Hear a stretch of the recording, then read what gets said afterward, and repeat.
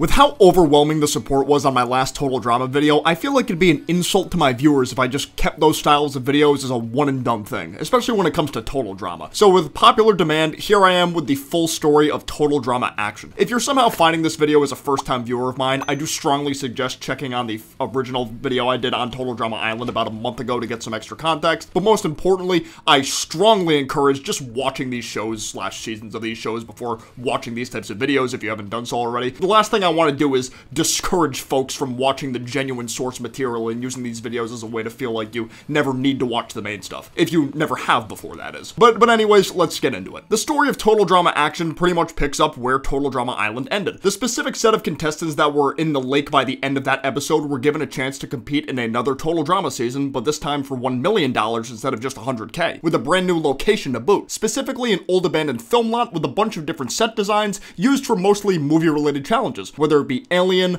monster, superhero, mysteries. Total Drama Action covered just about every major genre of film there is into its challenges. The first episode, Monster Cash, opens with all the returning contestants getting reacquainted with each other at the new location. Beth in particular feeling like a brand new person because not only did she get her braces off, but apparently has a very attractive boyfriend back home named Brady. Chris shows up shortly after and gives everyone a brief tour of the film lot, where after a bit of driving around, he sets up the first challenge, which is running away from a giant animatronic monster that's controlled by Chef while the contestants try to make it to their trailer shelters. Izzy, or what she likes to call herself from this part of the season, E-Scope, is the first one to get caught by the monster, not even really caring that she lost either because of how much fun she's having. As for some of the others, Gwen, Beth, Trent, and Lindsay decide to follow Justin's path because he seems very confident, while Jeff and Bridget are having an extremely tough time keeping their hands off each other to focus on the challenge. And this ends up biting them in the ass pretty quickly too because the monster gets them next, followed by Lashana and Harold shortly after. Justin gets caught too, but is handled with much more care by Chef's monster form because of how pretty he is. I can't say I blame Chef either. Eventually, it comes down to just Owen being left. Chef does try to grab him, but because of how heavy Owen is, even the monster's mechanical arm isn't enough to keep him airborne for too long. Unfortunately for the rest of his friends, they had to wait in their little bounce house prison for 10 hours for Owen to show up because of how slow he walks. But this was only the first part of the challenge. The second challenge being to find a hidden key inside a bunch of foam and wax fake food. However, Owen, being the glutton he is, becomes so enamored with what he thought was real food, he just eats everything before the true challenge's purpose is revealed. But luckily for him, he burped up the hidden key that needed to be found anyway, allowing them to pick whichever trailer they wanted, which didn't end up really mattering anyway since both got squashed and rebuilt by Chef. Was it really worth it for the bit, Chef, really?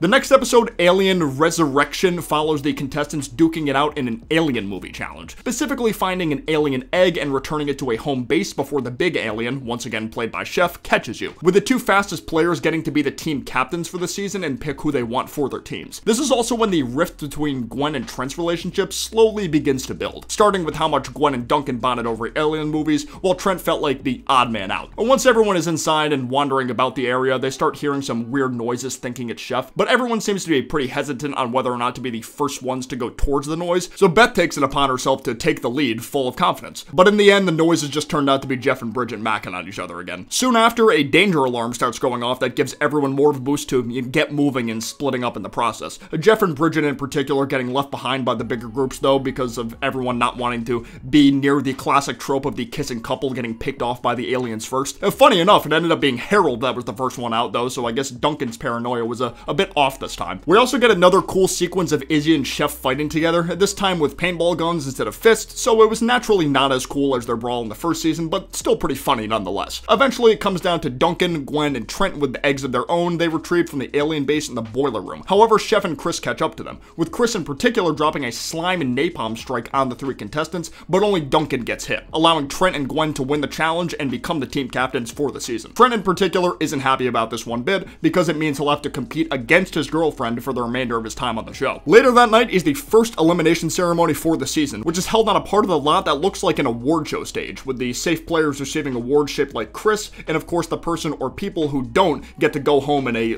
kind of cruddy limousine. The unlucky contestants this time were both Jeff and Bridget because of everyone finding their constant kissing a liability in challenges. Well, at least they still have each other. Riot on set focuses on the contestants' acting skills, opening with the teams getting selected as Trent's killer grips and Gwen's screaming gaffers, while Trent's mental strength continues to go further and further down the drain because of how close Gwen and Duncan continue to become. His methods aren't the best for handling that's for sure, i.e. trying to overcompliment Lindsay and calling Gwen a punk wannabe is not the sharpest tool in the shed on that one, is he? Trent's taunting combined with DJ's lack of motivation to carry equipment wins the Killer Grips the first part of the challenge. But the main part is actually putting a set together where one person from each team has to act out a scene. Izzy's supposed to act as an old lady while Duncan is a mobster. However, the scripts get mixed up, leading to some pretty out of place yet funny lines between both of their characters they're playing. But thanks to Duncan's incredibly emotional performance, he wins it for the Screaming Gaffers. All the while, Chef is actually trying to train DJ behind the scenes to become more manly and improve his usefulness in challenges, mainly because he sees a bit of himself in DJ. But Chef will only do this if DJ agrees to split the winnings with him. Later on in the day, Gwen and Trent seem to reconcile a bit, with Trent apologizing for calling her a wannabe and acting so jealous.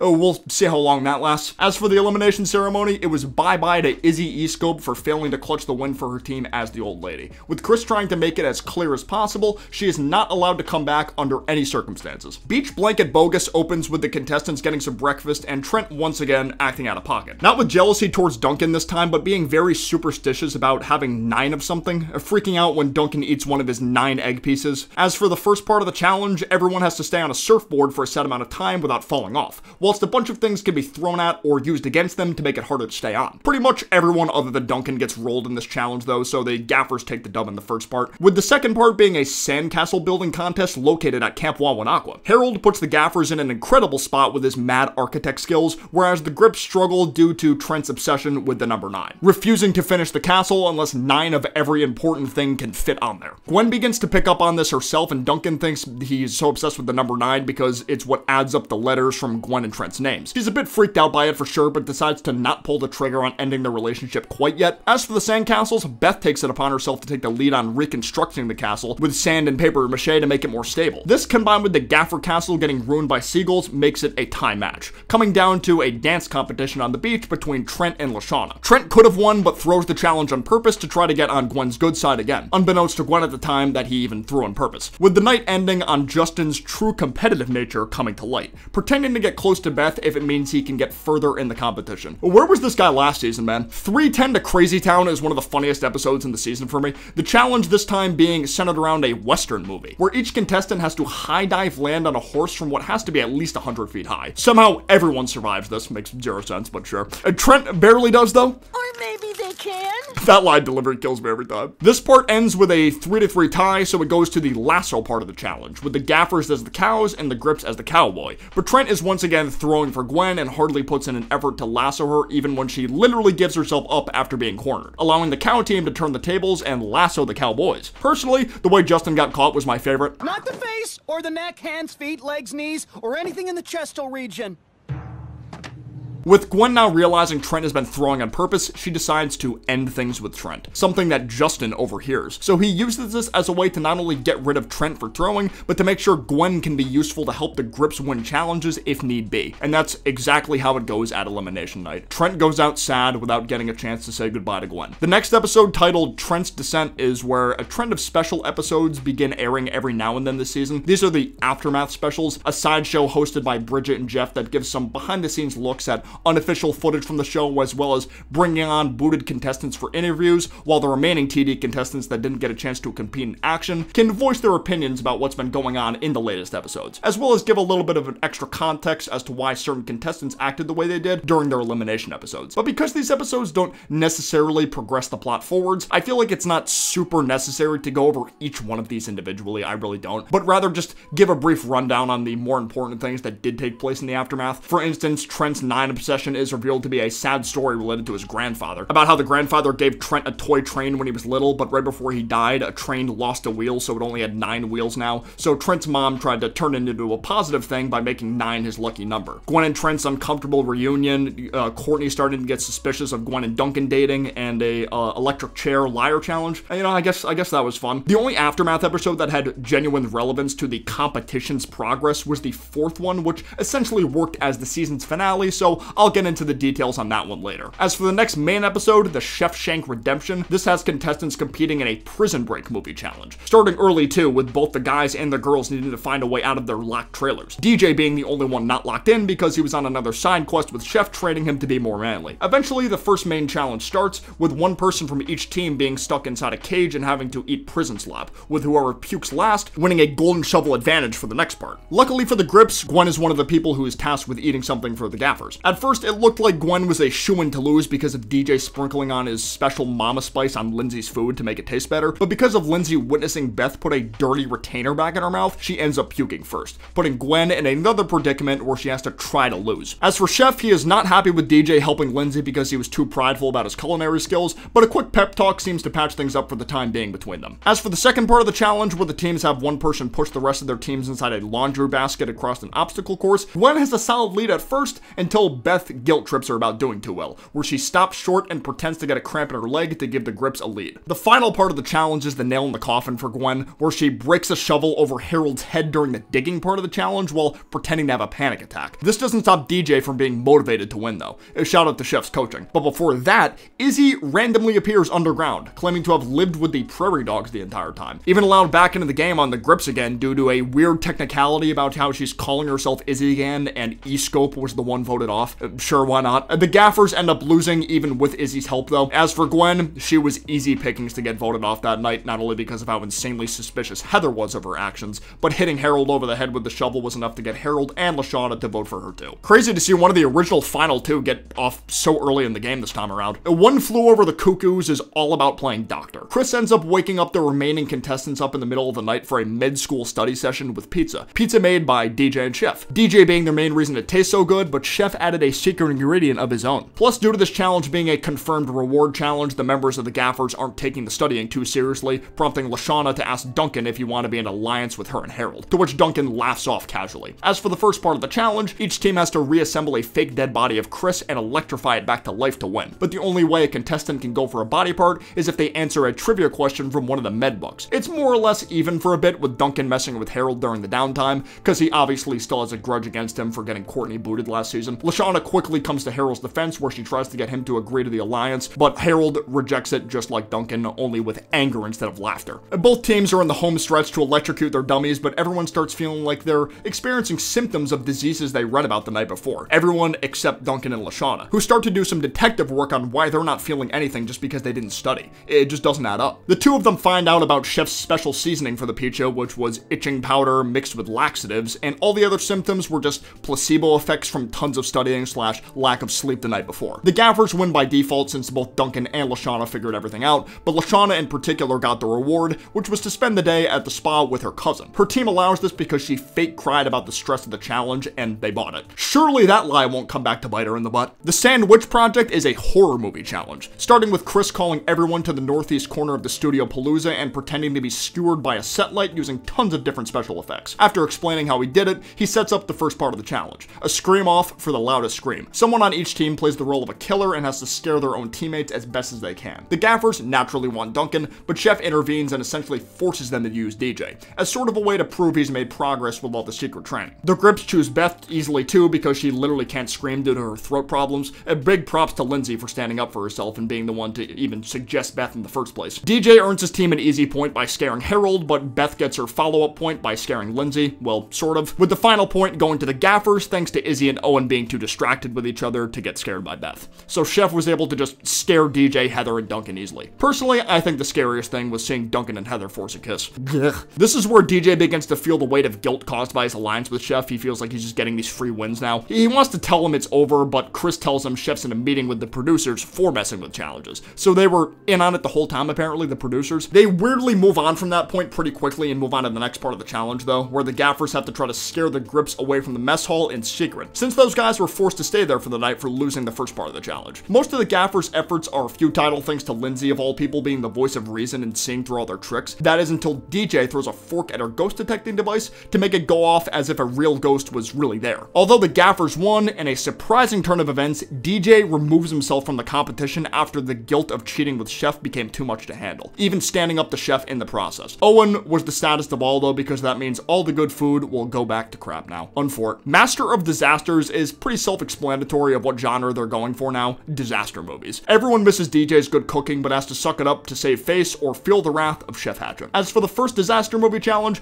everyone has to run through a dangerous obstacle course while Chef throws random crap at them to make it even more dangerous. Despite being pelted by hail-sized golf balls, none of the injuries the contestants received from this challenge seemed to be too serious. That is until Chef threw a giant textbook right at Owen's mouth, completely shattering his teeth and jaw. One of the few injuries in a total drama season that ends up having long-lasting effects, meaning he's still allowed to compete in the competition overall, but had to sit out for the remainder of the challenge to get treatment. As for the second challenge, it follows everyone else trying to escape the inside of a flooding submarine. Both teams have trouble picking the lock for the bottom exit, so they have to wait for the water to get higher for the upper one. But even those were just traps with a shark inside and fire inside the other, and as the water gets higher, Lashana gets worried for her life and Harold tells her not to cry. She claims she never cries though, ever, which ends up exposing her as a fake crier to get the reward with her cousin previously, putting her in a pretty bad spot with Duncan and Heather in particular. Though thanks to Harold's mad lockpicking skills and using a giant straw to breathe underwater, he's able to get his team out of there and indirectly save the other team from drowning too. So Lashana is safe for now, and the Grips don't have to vote off anyone either, presumably because of Owen's jaw injury. A Full Metal drama opens with Lashana trying to play nice with her teammates after they found out about her lie, offering her first spot in line for the bathrooms. However, Harold is the only one who's willing to give in on account of his feelings for her. Owen was in there the entire time though because he's having trouble thanks to his new liquid diet. Chef offers him a fiber shake, but he doesn't want it, so Lashana just ends up drinking it since she's barely eaten with DJ gone. As for the challenge this week, it's war movie themed. Lindsay decides to take the lead for her team whilst Duncan takes the lead for his, despite Harold wanting to make it more of a team effort. This continues for most of the remaining challenges too. Harold's ideas constantly getting brushed off as not useful enough. Even after Harold compliments Duncan's efforts on the controlled explosive challenge, Duncan still finds a way to give Harold a hard time. The gaffers easily win that part of the challenge too, thanks to not only Duncan, but Izzy/Explosivo going overboard on the grip side. The next part follows the winning gaffers needing to defend a trunk of treasure from the invading grips. So their plan is to dig a bunker and camouflage it with grass. The plan seems to work for a bit because the grips, whose plan is to just bum rush the enemy base, did have trouble finding them. That is until Lashana's overdose of fiber begins to give away their position. Duncan's booby trap is able to stall the grips at first, but they eventually come back for round 2, where Harold is able to take everyone down with his mad yo-yo skills. Only after he got Duncan to admit Harold had value as a teammate, much to Duncan's annoyance. But he did give him genuine props after the fact, so that was nice. As for the grips, it was Izzy who got the boot for failing her teammates in the explosion challenge and for telling Justin he isn't cute. Biggest mistake she made there for sure. Ocean's 8 or 9 still has Lashana's teammates on her back about lying, including Harold this time around. I guess infatuation can only get him so far. Plus, unbeknownst to everyone else, both Lashana and Owen get kidnapped by producers for the first part of today's challenge, a bank robbery movie. Owen's jaw is back to normal now though, so that's cool too. Each team has to break their respective teammates out of a safe. Neither teams are having much luck until Beth uses some cologne she had on her that smells like roasted chicken to get Owen's attention. He was so hungry and enamored by the smell that he was able to break open the safe's door with brute force like the Hulk. A little too hungry, one might say. As for the gaffers, they decide to just follow the grips to the next part of the challenge because they don't care about saving Lashana anyway. The gaffers even end up beating the grips to the bank robbery section on account of Owen losing his mind to hunger. But as for the grip side of things, we get the surprise return of Courtney into the game, starting off as pretending to play a bank teller and then being allowed onto the grips team. Her lawyers really did a number on Chris and the producers, huh? The final part of the challenge with the getaway cars ends up being an easy win for the gaffers too, thanks to Duncan's mechanical skills and Owen's hunger hallucinations continuing to hinder his team's progress, to the point where Lindsay and Beth had to rewire his jaw so he'll calm down, meaning Owen was the quickest choice to get booted this time around. Not like this, not like this. 1 million bucks BC was a weird one because it was one of those reward challenges that didn't feel like it moved the plot forward due to not only a lack of eliminations, but lack of any major character moments. So I'm gonna keep this one short and sweet. It was a caveman movie related challenge that mainly focused on Heather's obsession to steal some of Courtney's hair because she was sick of being bald, which nobody even cares to defend her for since nobody likes how Courtney's getting all this special treatment on account of her getting back into the game through legal gymnastics, like her having her own special sleeping arrangements and such. So she just becomes super ruthless as a result, even showing no mercy against her supposed lover Duncan. That's just the weird thing about total drama action, and to an extent the next season to come. Despite the total number of contestants being a lot smaller than the original cast amount, the season still went on for the same amount of episodes as the original season did, hence why things like the Aftermath specials and a bunch of these no elimination or high stakes episodes existed, so the slots could still be filled. The episode was still relatively a fun watch though. $1 Million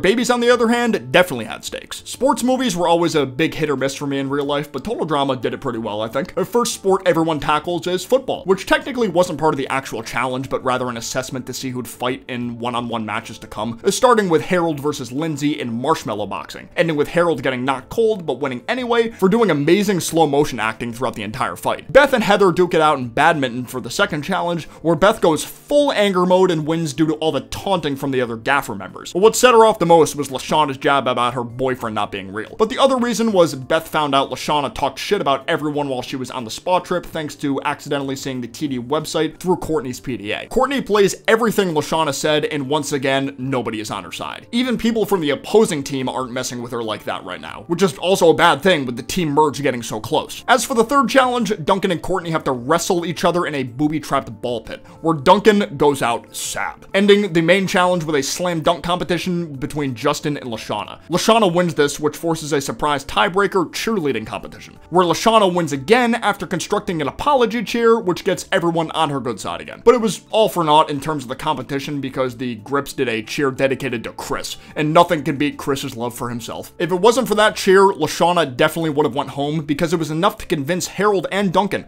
resulting in Heather getting the boot. At least she went out on semi-good terms with Lashana. Dial M for merger falls into a similar category to the Caveman episode, but at least this one did have the teams finally merging into one. The contestants were taking place in a spy movie challenge this time around, with Courtney in particular really falling into her role as this season's main antagonist. I'm 16, starting to find my way, got a new job, gonna start at the mall today. Striking a deal with all the remaining contestants to split the money with her 50-50 if she doesn't win, so they won't potentially die from an explosion. Plus, Lashana is finally able to get Harold and Duncan to agree to a truce, at least for the time being. Clearly, they still have some issues to work out, but things have undoubtedly improved between them since the start of the season. And nobody got eliminated, obviously, but none of them were really winners that day when the skunk bomb explosion sprayed everyone in the final part of the challenge, forcing everyone to bathe in tomato juice to lose the stench. They were able to get Courtney to call off her bogus deal too, so she wouldn't have to smell like skunk alone, and what should have been a reward with her and Lindsay getting to tour a cheese factory, but Courtney doesn't really like Lindsay as much as the rest of us do, unfortunately. Super Harold has the guys on the edge later that night, and mainly Justin due to them being outnumbered 3-4 by the girls, so he wants to devise some kind of plan to make sure they won't be easy pickings for them. The next morning, Chris calls everyone to the superhero lot for their superhero challenge, where everyone has to come up with their own superhero costume, name, and powers. Despite having the least original costume there, Lindsay wins the first part as Wonder Woman due to Chris being such a big fan as a kid. As for the second part, Harold seems to be doing the best as Captain Alberta until Courtney, the human cricket, beats his obstacle run by about 5 seconds. With the challenge now over and Courtney having invincibility, things do get tricky for Harold, because the girls want Duncan gone, but the guys want Lashana gone. But thanks to Courtney's manipulation skills, she's able to convince Harold to actually vote off Lashana, where she once again loses her shot at the big prize, but at least her elimination this time around was a lot more fair in the context of the show. The Princess Pride opens with Justin trying to get on Courtney's good side in the worst way possible, followed by Chef and Chris coming in dressed in medieval garb to announce the fairy tale movie challenge. And whoever's foot can fit in the glass boot gets to be the princess for the day, who ends up being Courtney after she jams her entire foot in there barely. The first part of the challenge has everyone playing fairy tale dress up and blindfolded to cross a troll bridge. Harold, Justin, and Duncan are able to make it across, allowing Lindsay and Beth to sit out for the rest of the challenge, although they're, very injured. When the other boys get a glimpse of Courtney's princess attire, both Justin and Duncan just fall immediately in love with her. You gotta respect Justin, standing up to Duncan of all people, especially when it comes to Courtney's affection. The two of them eventually get into it physically for a bit in the final part of the challenge to rescue Courtney from a dragon. So Justin decides to buddy up to Harold since he'd have no problem going against Duncan too, and just to make things easier. Harold wasn't too thrilled with the end result though, because Justin did say he was gonna let Harold get to the top first, which didn't happen. Justin almost gets his desired kiss from Courtney too, until Chris throws them a curveball, saying the two of them must sword fight for invincibility. Courtney, of course, had no problem letting Justin fall off the tower if it meant getting closer to the million. And man, that guy really couldn't catch a break from injuries in this episode, huh? But the worst blow of all was getting voted off and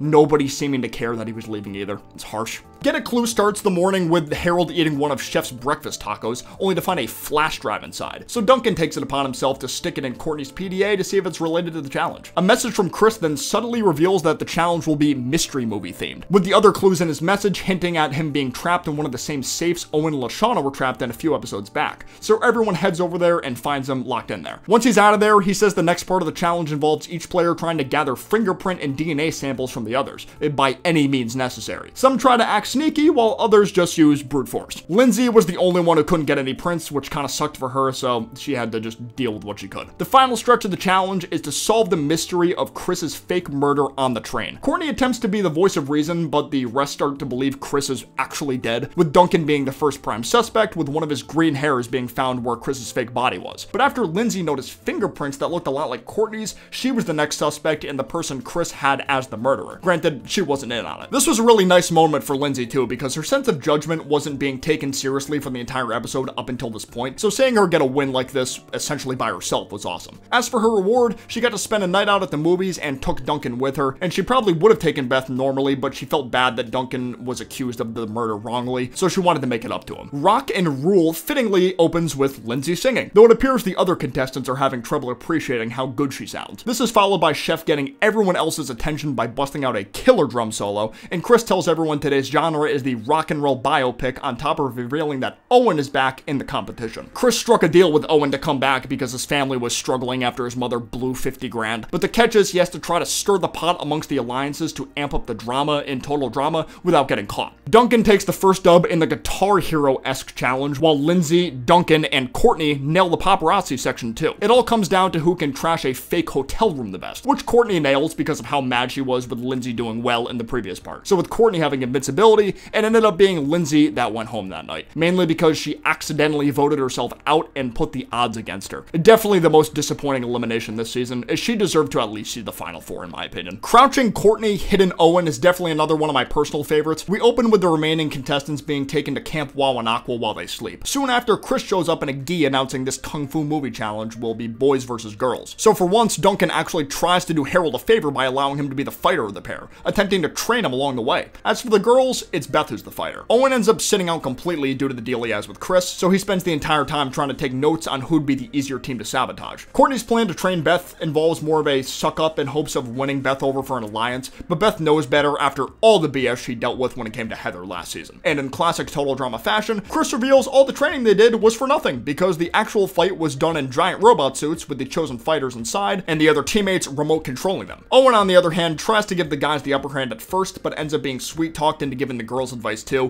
which kind of negates the plan for his sabotage at the moment. Harold and Duncan clutch the win in the fight, completely destroying Beth's suit in the process, resulting in the guys now having to compete against each other by carrying a glass of water to the top of the cliff where they did their first challenge last season. And they can't spill too much water either because they gotta brew some tea at the top, while the girls are stuck doing dishes and making food at the old mess hall. On their way up the mountain, Harold and Duncan start to bond a bit over their first victory despite Owen trying to drive a wedge between their alliance. And Beth isn't opposed to playing some mind games on Courtney either, making Courtney do most of the punishment dirty work under the illusion she'll finally agree to an alliance with Courtney. As a last-ditch effort to break them up, Owen is able to get Duncan to talk bad about Lashana, which sets Harold over the edge to punch Duncan in the face and spill his water, earning Harold the overall win for the day, and Beth and Courtney finally agreeing to an alliance with each other, only each of them still think they're playing the other. 2008, A Space Owen opens with Chris waking everyone up in the middle of the night to announce their space-themed movie challenge. Before the challenge begins though, everyone is given an item from the outside by a loved one. Owen in particular starts to feel guilty about his role in the game again after receiving a trophy for being an honest student back home, so I can't blame him there. As for the first challenge, it involves toughing it out in a zero-gravity space shuttle. Eventually, an alarm goes off when they're inside, which can only be stopped by a specific lever. Harold is able to fix this, but Owen ends up throwing the nunchucks he got from his family out the window as another form of sabotage. But as a way of getting some indirect revenge despite not knowing what he did, they just use Owen's body to block the window he shattered. As for the second challenge, everyone has to survive in a ride known as the Vomit Comet. Beth ends up taking the dub on this despite Courtney wanting Beth to refuse to do it with her being part of the, girl alliance and all. And before the elimination ceremony, Harold calls out Owen for his traitorous behavior, being the only one to figure it out, though Owen denies it for the time being. As for who got voted off, it ended up being Harold. At least he went out with some extra revenge on Duncan. Top Dog begins with a very tired Duncan in a bitter mood after a long talk with Courtney the night before. He's got to memorize a bunch of stuff if he wants to stay in a relationship with her again. We then cut to the mess hall where Chris announces the challenge for the day, the Animal Buddy movie, with each person needing to tame an animal laid out for them. Duncan gets a chameleon, Courtney gets a shark, Owen gets a bear, and Beth by default gets a raccoon. Before Owen does any training though, he goes back to sabotaging, like spray painting Duncan's hair to mess with the chameleon's perception of color, and dripping his own blood into the shark tank to screw with Courtney. Beth ends up taking the W here since she was able to get the raccoon to mimic everything she does without even trying too hard, with the second part having everyone find their way back to the film lot through a 10-mile woods hike with their animal buddies. This mostly consists of Owen and his bear friend messing with the others thanks to Chris giving him a GPS set to the lost location. Beth ends up taking the win though with a guarantee to the final 3, or technically the final 2, since Duncan called it quits with Courtney for the time being, with her whole agreement being overkill, and Owen getting fired for being found out as the producer's mole, leaving Beth and Duncan as the final two. Despite being the final two contestants, the episode Mutiny on Soundstage was not the official finale for the competition. The first half starts off with the two competing in a pirate-themed movie challenge. Duncan ends up having the lead for the majority of the pirate challenge until the end too, which segues into a treasure hunt gauntlet through each of the previous main challenges, but if they answer a trivia question correctly, they can just skip on to the next stage without having to deal with anything physical. And despite Duncan having the lead, he keeps failing at every single trivia question, while Beth keeps nailing them, allowing her to catch up fairly quickly. Towards the end, it comes down to a trivia question about Courtney, which they both fail at, though in Duncan's defense, how could he have possibly known what color she was currently thinking of? So they go through the disaster movie gauntlet as their final obstacle, even helping each other out on the way and being on the best terms they've been in the entire series so far. The final stretch leads to the same studio where the Aftermath specials are being filmed, though the two of them end up on the stage at the exact same time, forcing the two of them to do even more challenges to break the tie. But before that, they decide to show some behind-the-scenes clips of Chris acting like a complete degenerate, which bothers him to the point of canceling he and Chef's vacation for the season being over and heading back to the film lot to defend himself. The first tiebreaker is to contort their bodies through various weird moving shapes. This also ends at a tie, and Chris is able to arrive on the scene to take over the hosting from Jeff and Bridget, where he decides it will end up being the remaining contestants in the peanut gallery to vote on who they believe deserves to win it all. But not before Chris shows them a bunch of never-before-seen footage of both of them acting what the others thought was kind of out of character, like Duncan being super nice or Beth being a bit selfish in a way to sway the votes and cause drama. We also have the contestants asking their own specific questions to the finalists, like how they'll use the money if they win, or requesting them to draw a made-up animal. A shout out to Harold for that one. After the votes are cast and read, and depending on which version of the ending you watch, Beth and Duncan get their respective endings as winners, where it's revealed that Beth's boyfriend was indeed real, and Courtney and Duncan are back together again.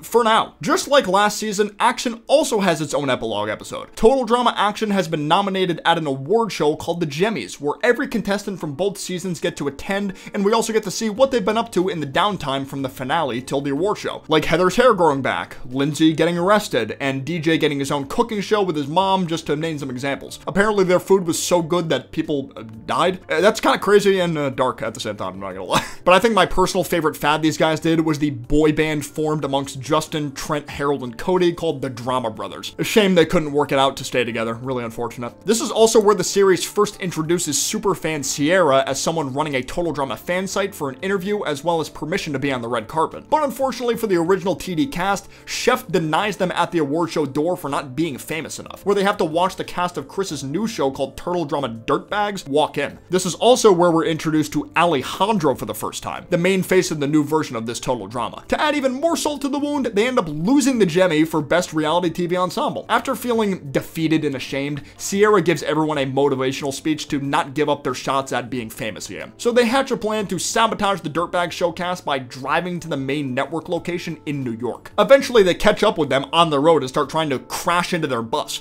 like slingshotting chocolate onto their windshield and shit. This works, but the problem is Courtney is the one driving and gets distracted behind the wheel, kissing Duncan. So their bus ends up falling off a cliff and crashing in a safer manner than normal thanks to the quote-unquote slingshot that was still in the back of the bus. Now that they're stranded, Jeff and some of the other contestants like Trent, Justin, Beth, Katie, and Sadie go with him while the others stay behind. But while those guys are out, Chris comes to rescue the ones who stayed behind in a helicopter, where he takes them back to the TD Action lot and reveals the Dirtbag show was all a ruse, used as a way for Chris to test everyone if they still had the will to be in show business, allowing all the rescued contestants, including Sierra and Alejandro, to compete in the next season Total Drama World Tour, a giant race around the world.